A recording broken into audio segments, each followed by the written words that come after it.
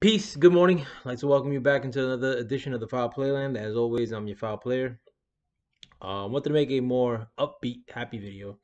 Um, and it has to do with the liberal left imploding upon itself. Um,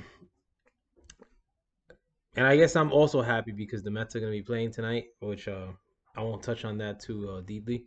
But this video is actually about mayoral candidate of New York City, Andrew Yang, getting attacked by his rivals within the Democratic Party and by the New York power structure, which is very quote unquote liberally based. But Andrew Yang, as some of you may or may not know, he's running for the mayor of New York. He had a brief attempt at running for the president of the United States, in which he failed. I thought he had better policies than, or better ideas at least, than everybody running on the Democratic ticket, if you will.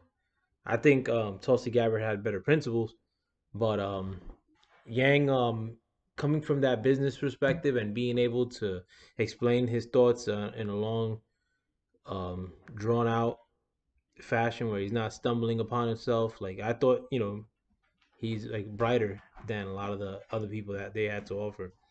Now, as far as New York politics go, I think Andrew Yang is probably a comet compared to the rest of the candidates that are running, due to the fact that, I mean, at this point or at this juncture, I don't think that anybody who's even a whiff of having a whiff of conservativeness to him has any shot at um, winning anything in New York at this current juncture.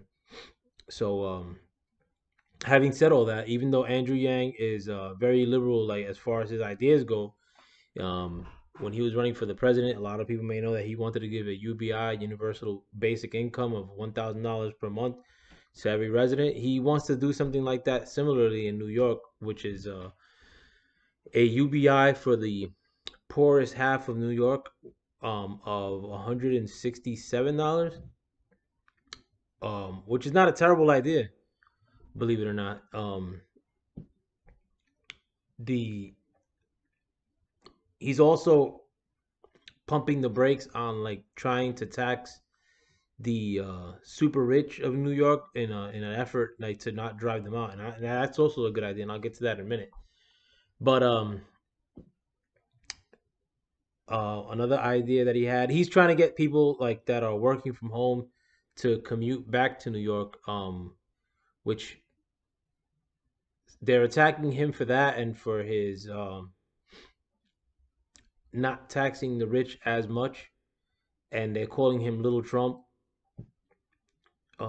his political opponents, which is stupid. I mean, like, and that's all you need, like nowadays, like, and I mean, in politics in the country, but in New York, nobody does any sort of deep thought as far as who they vote for. Like, they'll go like and give you a small glance over, and so long as you look the part, like in New York, like you'll you'll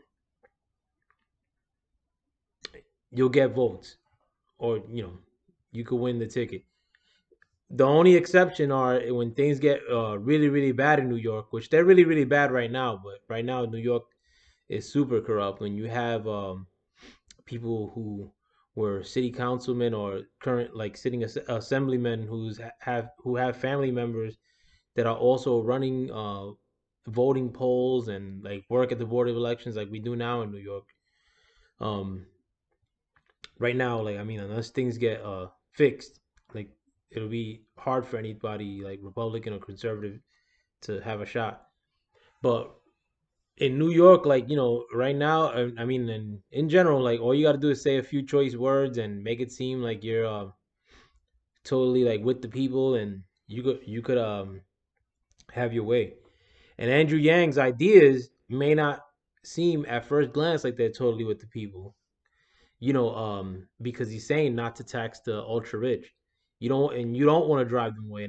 And I'll give you an example of, like I said before, like because I've seen that play out firsthand because I have a house in Florida, and it's really close to West Palm Beach. And West Palm Beach or Palm Beach, like it's a pretty affluent area. Not where I live. Like I don't live in West Palm Beach, but this past summer, like normally there's nobody there in the summer. Like everybody who's from there like lives in New York. But this past summer it was like inundated.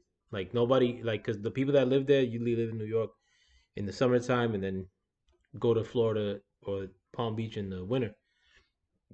So you could go like to downtown like Palm Beach and like there'll be like high-end boutique stores like Gucci and stores that'll be open no matter what.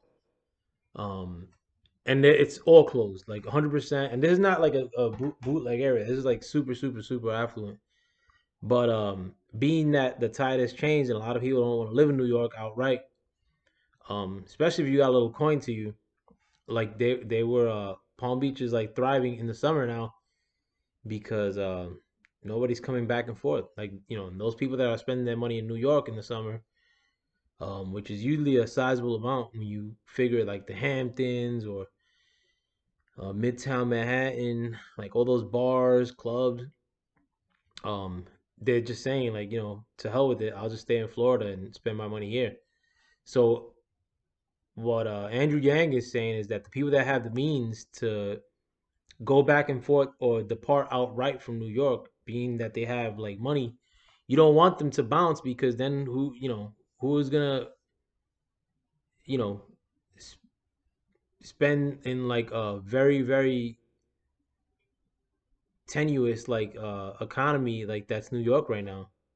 You know, nobody's trying to spend money at like the Palm restaurant or Peter Luger's like when you gotta like do takeout or wear a mask like a buffoon. Like a lot of restaurants like or a lot of people try to give you guilt trips like to frequenting restaurants still like and like buying takeout. But why do that when I could buy like a $6 plate of food like from a place that does takeout regularly and pay like $49 like for takeout plus like tips like and then they think you're gonna give them like 20% tips um from a high end restaurant that's just doing takeout and you don't get the like high end experience like doing takeout. Like so I think Andrew Yang is trying to say like without saying that he would like to get the economy up and rolling in New York. And just for that, like his opponents are saying that he's a little Mr. T, Mr. 45. And the unfortunate thing is that like a lot of the people that may or may not vote for him won't even like research in or no, won't even give like a lot of these ideas that he have any deep thoughts. And not to say that his ideas are like grandiose or good, but his opponents like that guy Stringer like or Eric something like they're buffoons. Like those people have been around. Like he's the current Brooklyn Borough president. Like the one of his main opponent, and he used to be like a cop. I've met him before too. He's a total buffoon, like total leech, like typical like New York politician. Like you're at the beck and call of like the lawyer class of New York on 16 Court Street, and this total pariahs, rats. Um, and I think one of the other people that's running against him used to run the sanitation department. I think that young lady has no shot. I think somebody else was like the comptroller of New York, probably no shot too. But Yang, I mean, like in his own like presents a little bit of danger to the anybody else who's running on the ticket because he has a national audience. You know, say what you will, but Yang, David Chappelle, I think was like a fan of Andrew Yang. So he has, and he's been on like national outlets. I think he was on Rogan at one point. But anybody who's in New York now, a city that just looks like straight like crap. Um, because I work in New York. I'm not saying it from afar, like because I'm like anti-liberal, which I am. But I just came from New York 30 minutes ago. I go to New York pretty much every day, even though I live in Jersey. But New York is a dump, like period. Like uh, like I saw two rats when I was driving yesterday. Like it's just dead. Like East Side New York dead. Like Midtown and Times Square ghetto. Like um, Soho, Chinatown dead, dead. There's nothing going on in New York. So I mean, like, what you wanna like just stay like to where there's no economic injection into you know New York. And I mean like the $167 plan, like as far as like the UBI of New York City. That money, I mean like when you give it like to the lower half of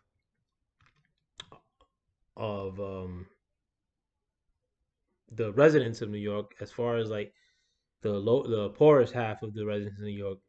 I mean, it sucks to say because I mean, like Latin people, like myself, like or minorities, we have like the worst spending habits. Like, so we'll waste that money like immediately, but we're not wasting that money like online. More likely than not, we're wasting that money like two doorsteps away from like where we live, and that's usually that's good for local business. I mean, not that I'm like a big proponent of local business, but right now, like a local business would need a injection of income, if you will, um, and that's like a good way at like, or a very easy way at solving that.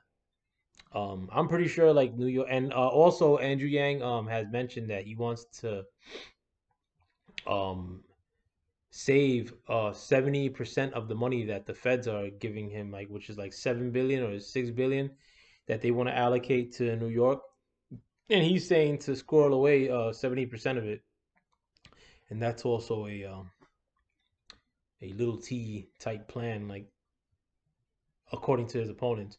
But it's just stupidity. I mean, like and honestly, like what, why I'm happy about it is because the liberal left, like believe it or not, is imploding upon itself. It's like my YouTube videos on like recommendations. I'm getting recommended. I was just talking to my wife about that like a lot of the recommendations that I'm getting are like crap, like stuff that I'll never watch, like about skateboarding or rap. Like, and personally, I've alluded to this in the past that I don't listen to rap anymore. Like I used to listen to rap. Big fan of rap. Like since I was like 4 or 5 years old. Fat Boys, like and I just stopped listening to rap. Like not outright. Like I don't look for new rap since like 2004, let's say. And my son doesn't. He's not allowed to listen to rap. But I'm getting suggestions for like not only like rap based stuff, like not like mute rap videos, but like channels that are like more for like a hip hop base of like real young people, like stupid shit, you know like two random like teenage couples, like, oh, challenge this. Like I don't watch shit like that. Like I think that either a like YouTube is just really putting the kibosh on a lot of the stuff that I would normally listen to, or it's a combination of a YouTube putting the kibosh on a lot of the stuff that I would listen to, and b that the algorithm is imploding upon itself, which I see as a good thing, because a lot of people like me are really looking for specific stuff that I want to see on YouTube, and if it's not there, like then I won't watch YouTube. I'll go to something else. Um, and like hopefully that brings the platform to its knees, or like to show regular stuff. Like everybody's way too sensitive, and like you just can't like even see something, like so YouTube makes an algorithm that implodes upon itself, like so that sensitive eyes don't see it. But it's the same thing that's happening with the liberal left. Like as far as like it's imploding upon itself, where and you get to say a no base claim of like, oh well, you're similar to these Republicans or you're similar to the 45th, and you don't gotta show anything good that you're gonna do, and like you don't gotta be a good person. Like all you gotta do is level some cheap insults, and you're good to go. You don't gotta talk about any plans that you want to do, or you know any of your personal thoughts, like of what your what you base your your plans upon, or what your habits are, like like where you're drawing your conclusions. Like you don't got to discuss any of those things. All you got to do is level some insults, and like you're good to go. And another thing that is kind of helped in that endeavor is the fact that 45 is no longer around. So now, like you got to pick enemies that are really not like uh close to you, like in a sense. Everybody on the Republican ticket is worthless, even before like or after like 45 was around. But they're no threat. Like they'll cave into you in a minute. Like they're the party of well, hold your horses. Like, but so now that they pose like very little to no threat, um, the liberal class like is gonna start imploding on itself, and it's one step away from its death now. If anything, like the what's gonna be the real death knell of the Democratic Party and the liberal thinking is when minorities like myself start walking away in concert, like and that's gonna happen soon too. But let me know what you guys think. With that, I'm out. Peace.